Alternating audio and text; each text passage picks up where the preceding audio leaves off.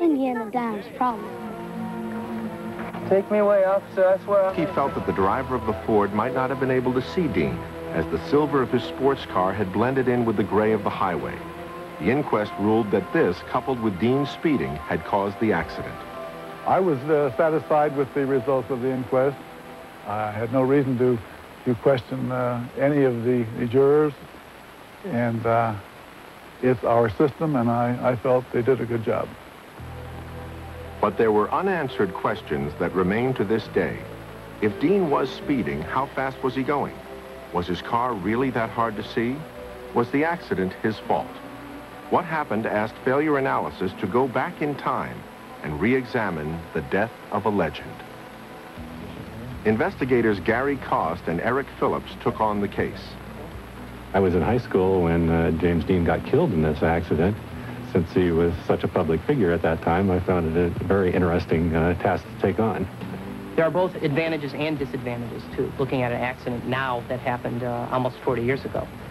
Disadvantages are the materials are harder to get, the site may have changed. The advantages are that we can apply techniques for visualizing the accident that weren't even conceivable back in 1955. In September of 1992, Eric Phillips went to the intersection near Paso Robles in order to recapture the scene.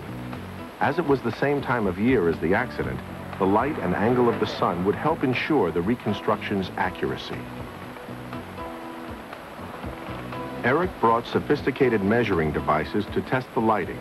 He wanted to find out whether or not Dean's silver car would have been visible.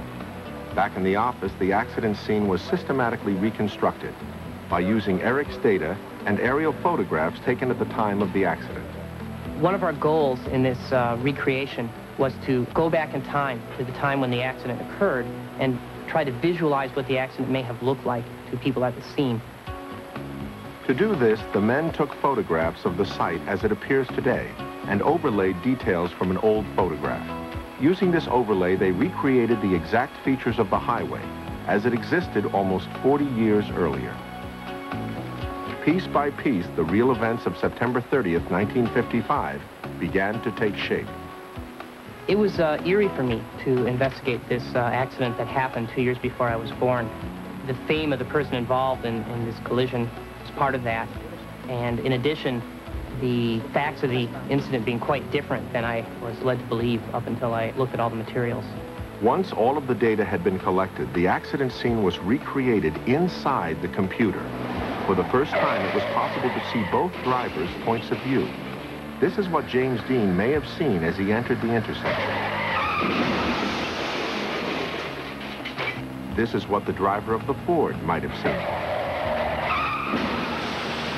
The investigation concluded that the silver gray Porsche should have been visible to the other driver. There was no visual obstruction, and there was sufficient contrast and light available to have seen the Porsche for more than a half a mile away. Through their computer simulations, the men were also able to collide the vehicles over and over again until they wound up where they were in the real accident. Their actual speeds were then determined. The results of the analysis showed that the speed of the Ford was about 55 miles an hour, and the speed of the Porsche was about 55 to 60 miles per hour, just prior to the collision. Had Dean been speeding, his vehicle would have traveled much further before it came to a rest. Instead, his final resting place was here. Which indicates to us that the speed was much closer to the 55 miles an hour that our computer runs corroborate. For all I know, he may have been reckless elsewhere in his life, but at this particular accident, our investigations indicate that he was not behaving recklessly.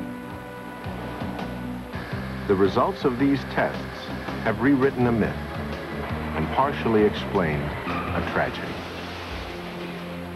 I think it is understandable why the high-speed version of James Dean's accident was so widely accepted. It was consistent with his image as a young rebel, his persona.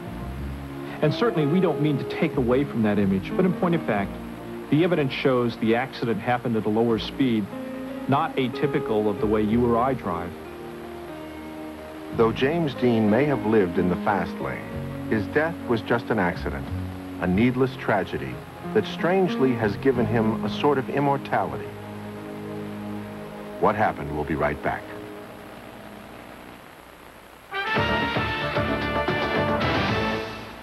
At the time of his death, Dean had just finished filming Giant, a movie that traced a man's journey from youth to old age. It's ironic and sad that James Dean never had the opportunity to follow in the footsteps of that final character he had brought to such wondrous life. I'm Ken Howard. Good night.